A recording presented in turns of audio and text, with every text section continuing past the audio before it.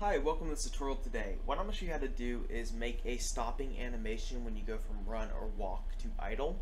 So I've already made this, but I'm going to show you what, and then I'm going to show you how I did it. First I want to show you what it looks like.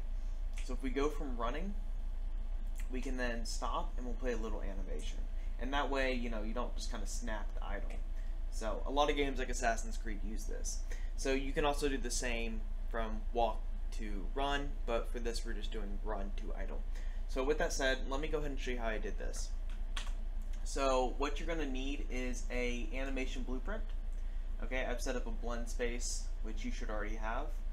If you don't know how to do that, I made a video before then. And then you were just going to go to your animation blueprint.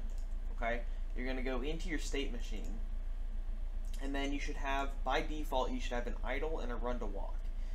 If you have not separated these, I would separate them. The idle would just be the idle animation, and then the run to walk would be the blend space.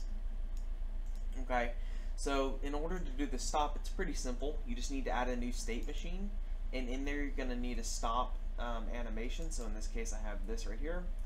I recommend doing in place, as I have not tested this with root motion. So yeah, put this in here, and then in order to get it to trigger, you're going to want to make a run to walk connection.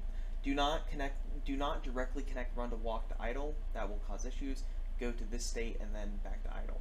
So what I did was I just got the speed or the velocity of the character, which I am getting right here. It's just the vector length turned into speed. Okay, and I just said if it's 0, so basically if they have stopped. I did less than or equal. If you have negative values, you might want to change that to just equal. Once it plays this animation, and the way I'm checking if it's finished playing is I'm using the time remaining. So if you just go to time remaining, it should get the state it's coming from, and you'll want to do this. Don't do time remaining ratio, just do time remaining.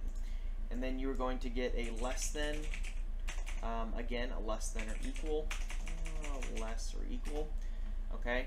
And this is how long in seconds for the animation's return is finished.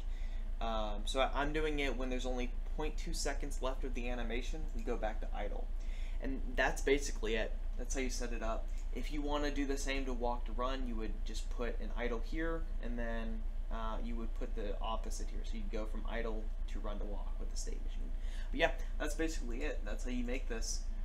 So a lot of AAA games have this, and you just stop. So yeah, have a good one. Thank you.